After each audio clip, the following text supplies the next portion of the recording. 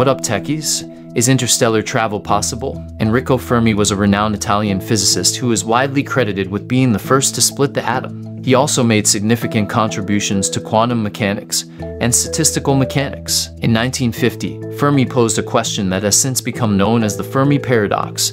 Where is everybody? In other words, if there are billions of planets in the Milky Way galaxy, and if life is not unique to Earth, then why have we not found any signs of intelligent alien life? Many scientists have attempted to answer this question, but so far no one has been able to provide a definitive answer. Some believe that we are simply too young as a species to have encountered any other advanced civilizations. Others believe that every civilization eventually destroys itself, either through war or by unknowingly self-destructing. Regardless of the answer, the Fermi Paradox remains one of the most enduring mysteries of our time. In this video, we're going to look at the feasibility of interstellar travel and whether or not it's actually possible. It doesn't take a rocket scientist to realize that space is vast. The distances between stars are so great that only the most technologically advanced societies could hope to travel there. If we somehow manage to construct a spaceship capable of traveling at the speed of light, it would still take centuries to get to the nearest star. That is, if we even locate another suitable planet for human colonization. Humanity, it seems,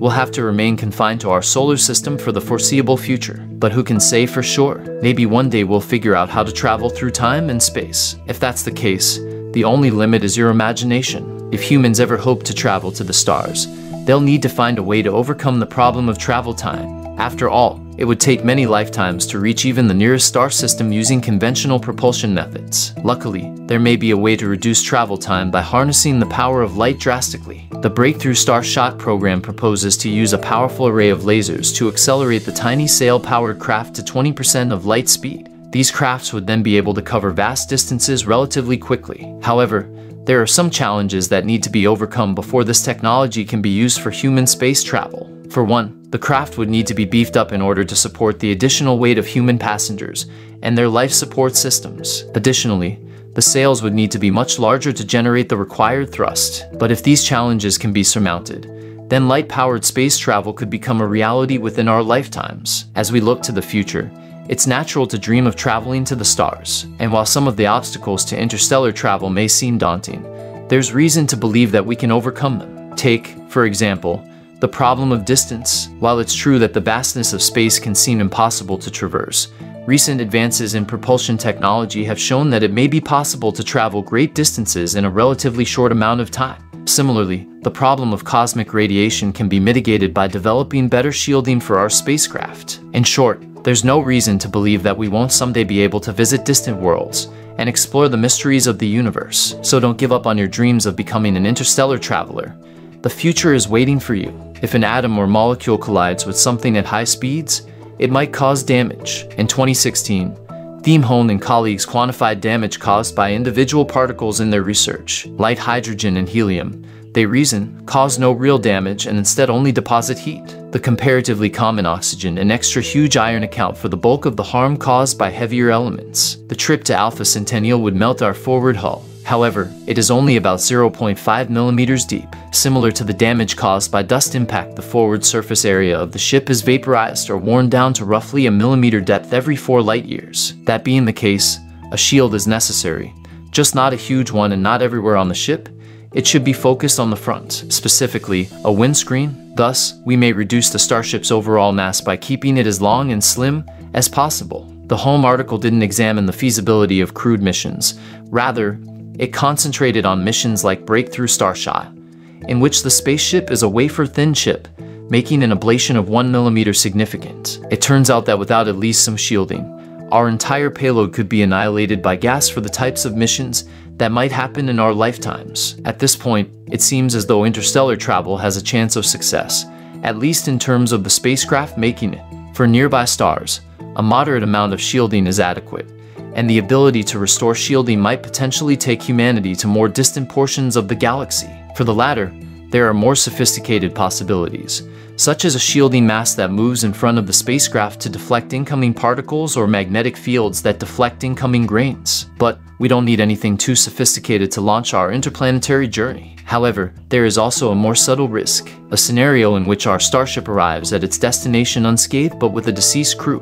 Radiation is the risk in question. Atoms of hydrogen can penetrate the ship's hull an order of magnitude further than heavier elements can. These atoms lose their electrons and transform into highly charged protons, or radiation. Traveling at relativistic speeds is not for the faint of heart. Not only do you have to worry about things like time dilation and nasty collisions with interstellar dust particles, but you also have to contend that you will be bombarded with deadly radiation levels. In a 2006 paper, Oleg Semyonov calculated that the crew of an inadequately shielded ship at any relativistic speed would be subjected to levels of radiation comparable to the core of a nuclear reactor. Needless to say, this is instantly lethal for any living organism. The good news is that there are ways to protect yourself from this radiation. A titanium windshield a centimeter or 2 thick should be enough protection against this radiation at 20%, as would be a shield of water a meter.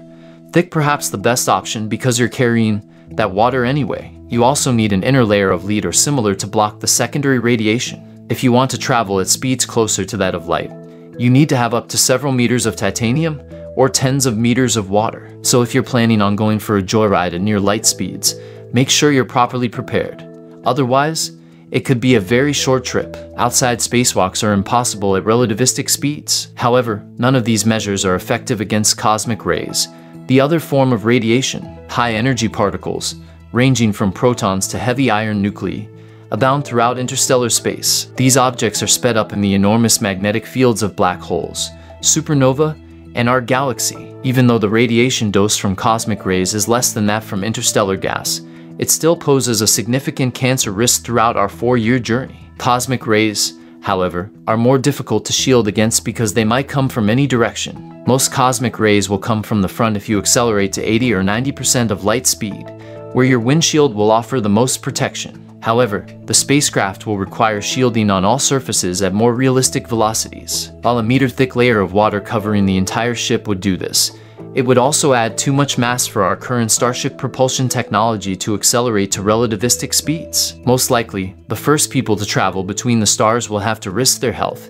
and hope that the destination is worth it. For interstellar trips longer than a few light years, shielding against the interstellar medium, micrometeoroids, and cosmic rays will have to get more serious. But it turns out that there's nothing stopping us in theory from slowly dragging ourselves from one planetary system to the next. Interstellar travel is hard, but it's not impossible based on what we know about the space between the stars. And it doesn't explain the Fermi Paradox in a clear way. If the universe is trying to kill us, it's not doing a good enough job of it, not hard enough to stop us from expanding our species' reach to faraway parts of interstellar space. That requires creating the conditions for the union of not only electromagnetism and the weak nuclear force, but also the strong force and possibly gravity. However, we agree that we have no idea of what that may look like. Reliable theories exist for putting together the 3 quantum forces. Even the fuzzball of string theory provides us with suggestions for black holes and quantum gravity. Given that the particles emitted as Hawking radiation from a black hole are entangled with its inside,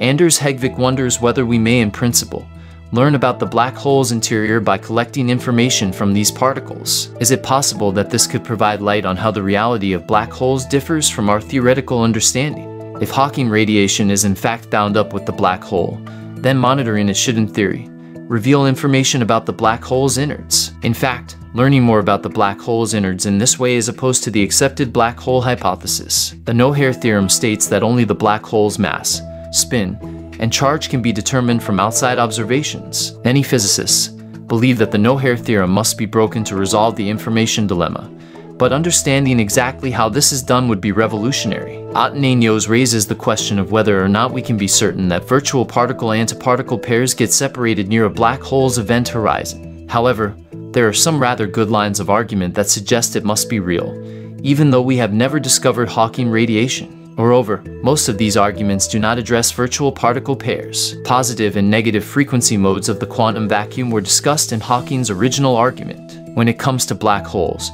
one of the biggest questions physicists have is what happens to the information that goes into them. According to the laws of physics, information can never be truly lost.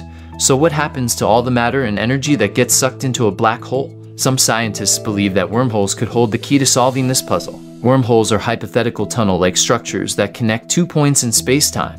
If a wormhole connects 2 black holes, it's possible that matter and energy could pass through from one black hole to the other. This could theoretically allow information to escape from a black hole, avoiding the paradox altogether. Of course, this is all just speculation at this point, but it's an exciting possibility that could help us to better understand some of the most mysterious objects in the universe. Let us know what you think in the comments.